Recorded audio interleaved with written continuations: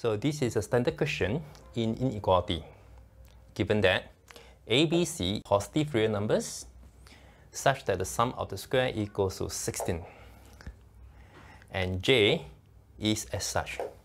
You're asked to find the minimum value of J.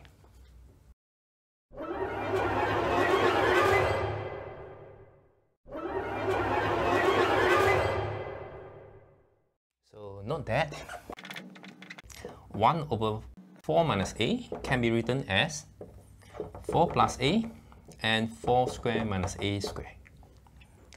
And this can be written as 4 over 16 minus A square plus A over 16 minus A square. We are going to write 16 minus A square as B square plus C square.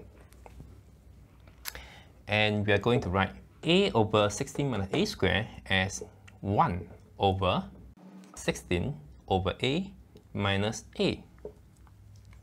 So consider K that is equal to 4 over A square plus B square plus 4 over B square plus C square and 4 over C square plus A square. Using the Cauchy inequality, we know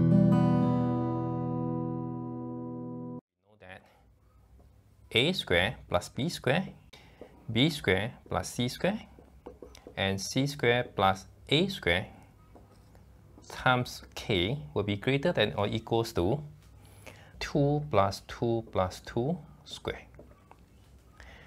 And this is actually double of sum of square, and that is equal to 32. 32K is greater than equals to 36. So K is greater than equals to 9 over 8. Note that A plus 64 over 3 squared 3 A square plus 64 over 3 squared 3 A square will be greater or equal to 3 and 1 over 3.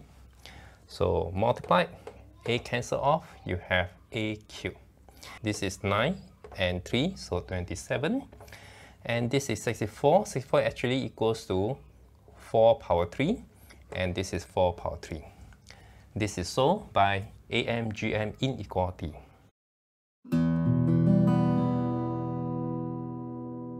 After the cube root, this will be exactly equal to 16 over A. So this means that 16 over A minus A will be less than or equal to double of this, that is 128 over 3 squared 3 A squared. And therefore the reciprocal is greater than or equal to 3 squared 3 A squared over 128. So for 1 over 4 minus A, for this term we have here. So combine with another 2, then we'll get, and therefore J will be equal to this. For each of these terms in J, it can be further separated into 2 terms. Or the first term, it can combine and become K. And this K is at least 9 over 8. For the second term, it is equal to this one, and after we sum up everything, this will be 3 squared 3, 128, A square, B square, and C square. But the sum of the square is equal to 16. 16 divided by 128, it is equal to 8. So this will be equal to 8 plus 3 squared 3 over 8. So J will be greater than or equal to this value. And note that the equality holds if and only if, the equality holds if and only if, for this case, each of the A and B and C has to be the same. For this whole, it must be if and only if A equals to 64 over 3 squared 3 A squared. And this actually means that A is 4 over root 3. The equality holds for this term, for B and C also 4 over root 3. And we know that if A equals to B, equals to C equals to 4 over root 3. Then A squared plus B squared plus C squared equals to 16. And this means that this value is achievable.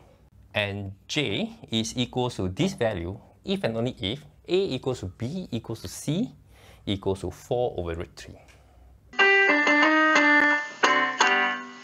And so we are done. Thanks for watching and see you again. Bye bye.